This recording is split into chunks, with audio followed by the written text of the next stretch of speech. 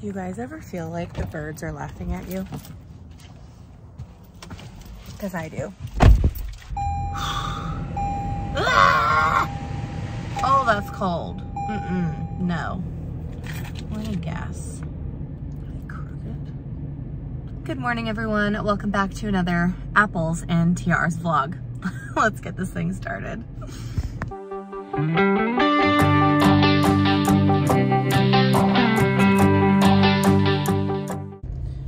You guys, I think there's a fly like stuck in my driver's side window because I'm hearing that like frantic buzzing sound, and I don't usually hear that when I'm driving in this car.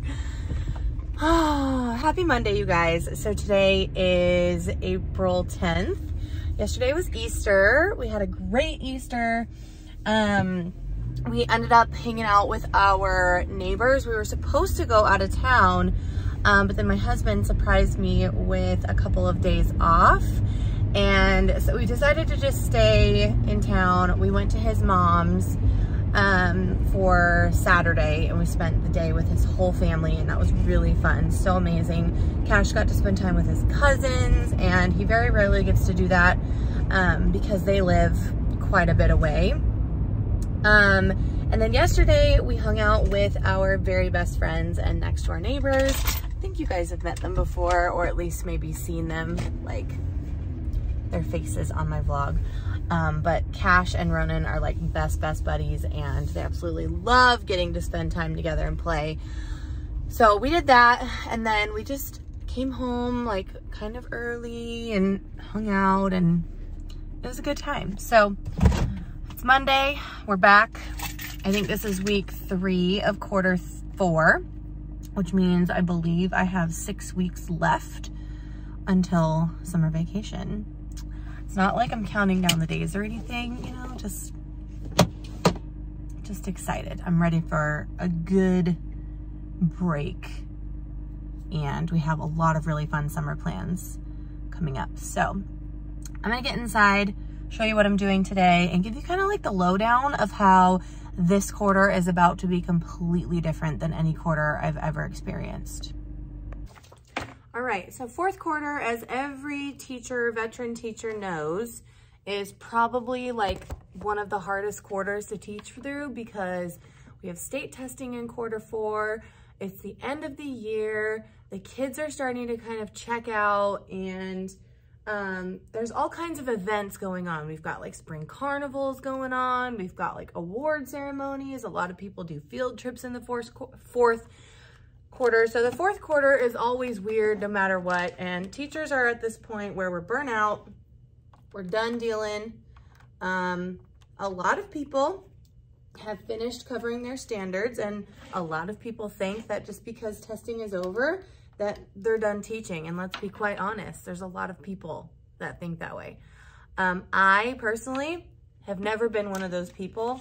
I've never been able to like process the thought of, okay, well, they've tested, so I'm done. And I know a lot of teachers that think that way. And unfortunately for them, when you stop having structure and order in your classroom, which includes not teaching anymore, behaviors tend to get a little bit worse, in my opinion. So anyway, the main point of that was fourth quarter can get a little bit weird in general already. Fourth quarter for me is going to be a little bit different than I've ever really experienced before, and that is because this year I have a student teacher. So I have had the privilege to be a mentor teacher to a few intern teachers.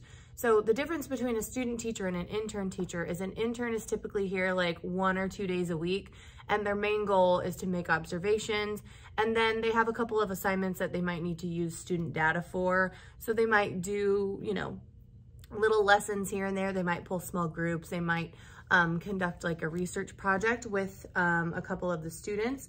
And so that is an intern. A student teacher is here a little bit more full-time, and their main purpose is to completely take over a classroom and learn how to manage a classroom and start actually practicing their teaching. The mentor teacher, myself, is responsible for providing feedback, giving model opportunities, so like modeling what it should look like, and then giving the student teacher an opportunity to apply what has been observed. So I am a mentor teacher to a student teacher this year. She's from ASU. Her name's Jessica. I will introduce you to her at some point. She said it's okay. She's totally cool with being introduced on the vlog. And she is in her, so this is the last quarter of her first semester as a student teacher. She has one more semester left. So she graduates in December. We have decided that at this point, she is going to go ahead and do some full takeover, because I find that in my experience, the more you do, the better you're prepared. So last quarter, she did one class takeover. So she would watch me teach 2 classes, and then she would teach the 3rd class. Sometimes if I wasn't here, she would teach the whole day. Sometimes she would do 2 classes. It just kind of depended on what we're doing and how comfortable she felt teaching that lesson. So this semester, this quarter, sorry, she's in full takeover. So Jessica's only here 3 days a week. She's here Wednesday, Thursday, Friday. I think I mentioned this in a previous vlog, but it is like official now. She is going to be taking over science completely. We have 1.5 units left. We have our full energy unit, and then we have our little life science unit, which is only 1 standard. So we might just tuck that in at the end. Luckily, 4th grade science is not a tested subject, so there isn't going to be like a major state test on these standards, not until 5th grade anyway. But there is a benchmark test that I will be giving, just because district has us do that. So with that being said, I'm only going to be teaching my class and running my class on Mondays and Tuesdays. So we've decided that while I'm teaching, I will cover social studies, and while she's teaching, she will cover science. So that gives 2 days of social studies a week. So I just have to be really like purposeful about what I do on those social studies days. So I'm gonna show you guys what I'm doing today. Before we do that, I wanna take a quick commercial break to talk about my glasses. You guys have no idea how many people message me on Instagram, on TikTok, on YouTube. Where do you get your glasses from? They're so cute. You always have a different pair. I love them. And I always say the same thing. They're from Zimpf Optical. So Zimpf Optical is a virtual optical website, place where you can order glasses online. Basically, you just get your prescription from your doctor, and then you order the glasses online with your prescription. You can add different things like anti-glare, anti-scratch, blue light blocking, things like that. And then in a couple weeks, your glasses come to you in the mail. So the process is a smidge longer than you would take at like your doctor's office. But I think it's worth it because each pair of glasses, depending on your prescription, is like well below $100. Like these glasses were $40 with my lenses. And I have like tons of pairs of glasses from Zimpf. My big brown ones that you guys love. I get comments on those every day. Love those. They're huge brown glasses. My big white ones I used to wear, those were from Zimpf. I actually got a new prescription, so I did have to kind of like toss a couple of my pairs of glasses because they weren't working for me anymore. And so I'm in the process of like reordering all the cute pairs. Oh, what's going on here? I just ordered a really, really colorful pair of pink and yellow glasses from Zimpf and a pair of sunglasses from Zimpf. So the pink ones they're here, and then the sunglasses are in the mail. But I wanted to show you guys these because I do have a discount code. It's linked right below in the description box. It's like the top thing, like right under my little, hi, how are you? It's like right underneath that. And I believe it is about 40, 50, 60% off any frame that you click on. And then these actual glasses will be linked right there too if you're interested in getting this pair. But I highly, highly recommend Zimpf. I've used many, many glasses companies in the past. Zimpf has really, really cute styles. Very unique.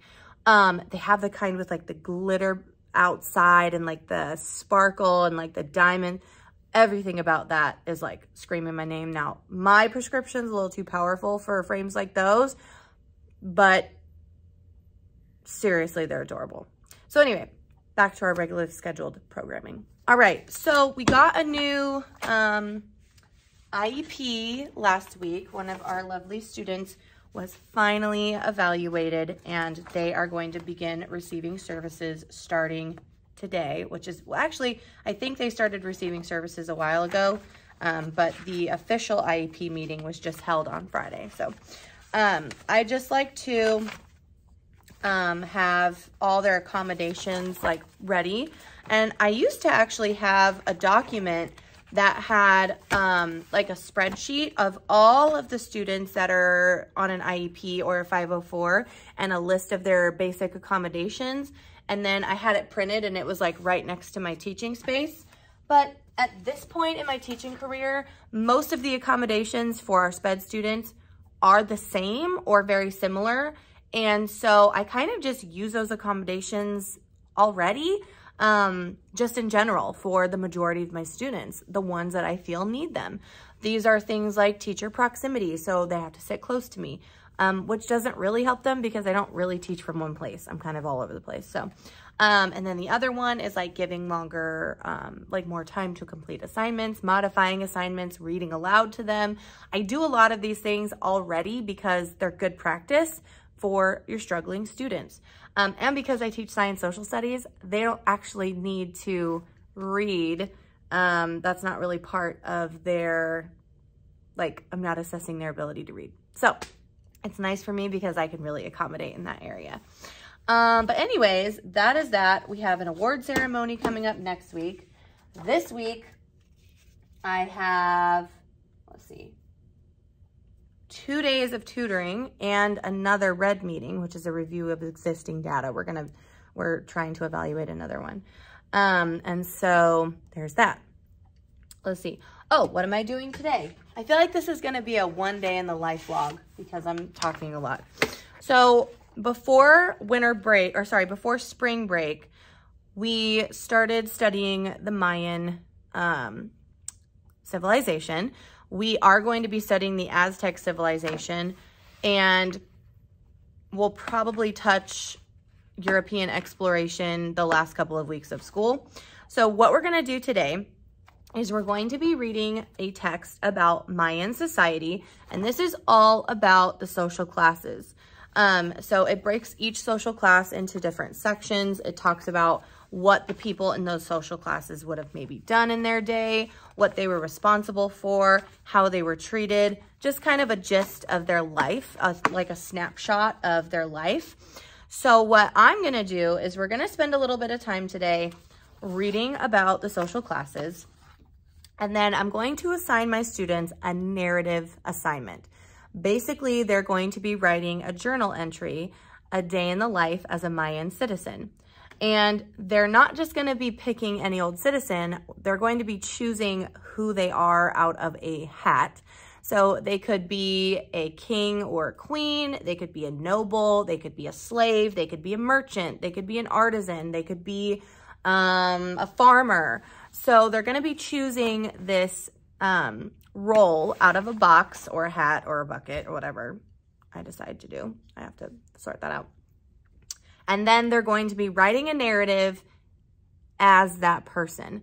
So a couple things I'm going to make sure to do. This is probably going to take us a while to read. And I do need to go make a couple physical copies because I have some friends that can't handle reading on the computer, and that's fine. That's an accommodation. So I'm going to go make some copies of that. And then we're going to talk about the elements of a narrative. So our district's curriculum does not really lend itself very well to writing instruction. So I know that my students have not had a lot of writing instruction in the past. So today I'm going to give them a little mini lesson about the elements of a narrative, what should be included, how long it should be, things like that. And then they can start writing their rough draft today if there's time. If there isn't, then tomorrow they will spend the whole block working on their narrative writing. Now, I am going to allow them time and the opportunity to research more information about their role. So we've got some epic books that I've sent them. I have got a few websites that I've sent them to, like Kiddle.co. Ducksters is a good one. And I've also found this really cool one called DK let's see, where is it? DK Find Out. And this one's really cool because it actually has a whole page on society rules or society roles. I'm sorry, Mayan beliefs, arts and crafts, books, like all kinds of stuff. I'm kind of like peeking at it right now. These are like their arts and crafts, and it goes in and describes each kind of thing.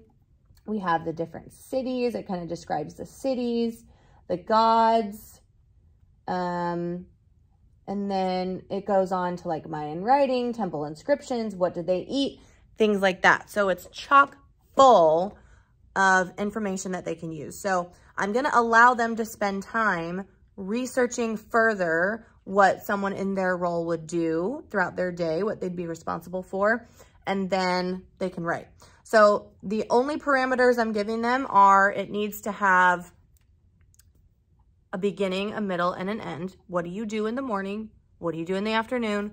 What do you do in the evening? It should include information that came from here. So it should at least reference this a couple of times. Like if it says in this story that the king wore an elaborate headdress and a cape, then they should say, I put on my headdress and my cape and walked out the door. Like it should reference something from this that we read today at least.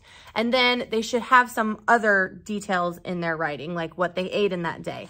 And we're gonna talk about like, it needs to be realistic. Like you can't be like, oh yeah, I stopped at Taco Bell and had lunch. Like no, what did they actually eat? They ate tomatoes, they ate corn, they ate avocado. Like tell me exactly what you did in a day.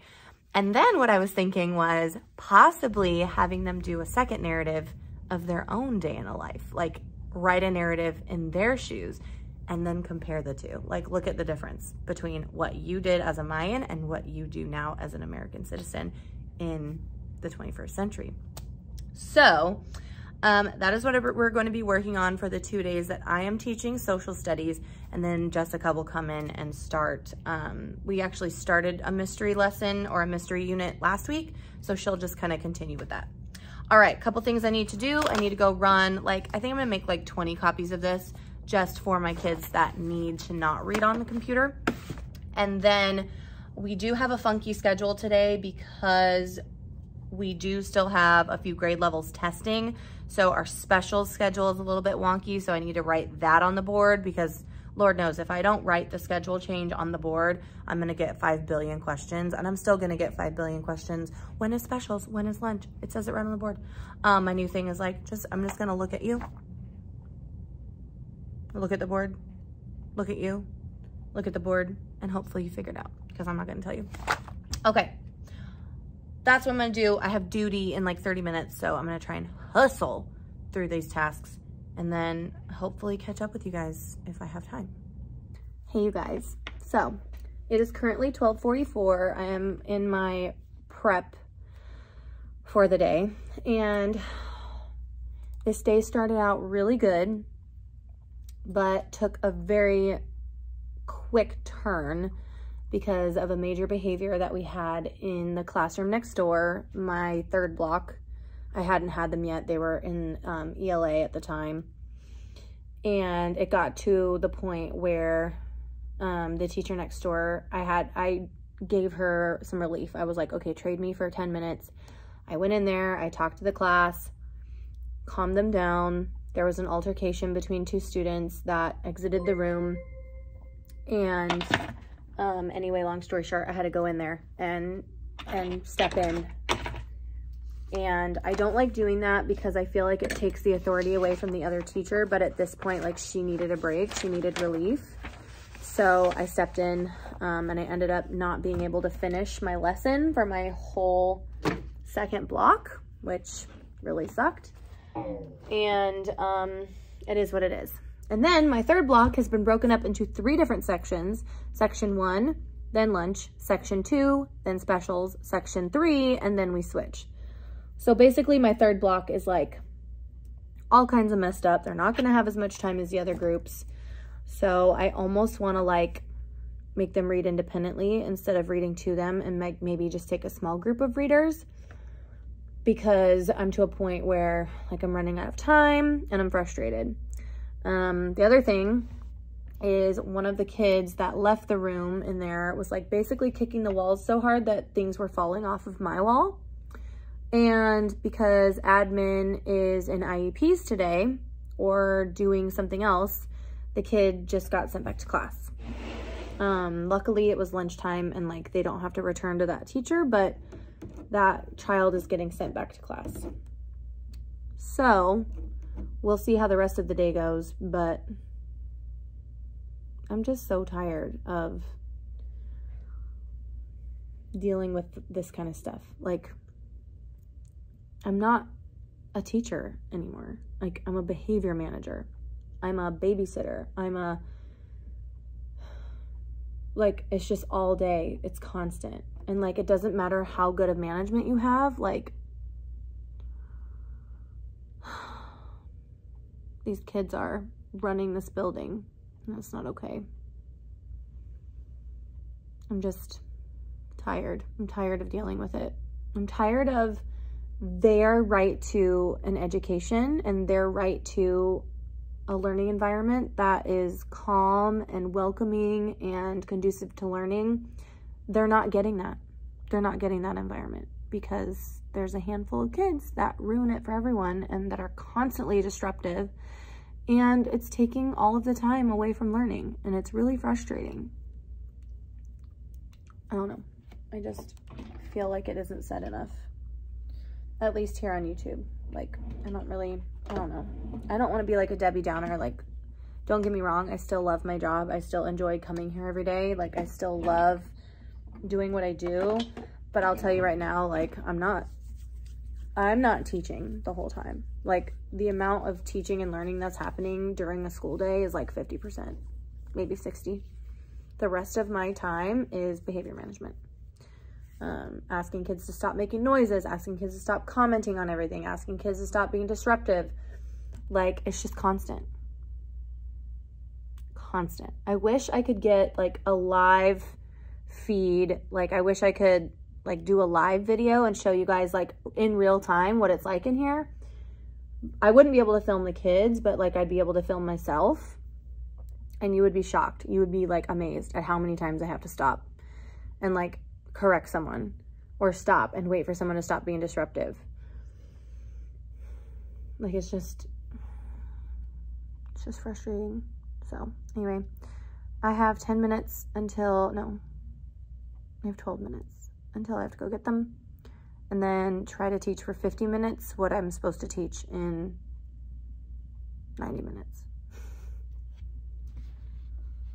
I'm not going to be able to do SEL today, and that's fine. I'm just going to skip it because it is what it is. Anyway, I have tutoring today for an hour after school, and then I can go home and chill and relax.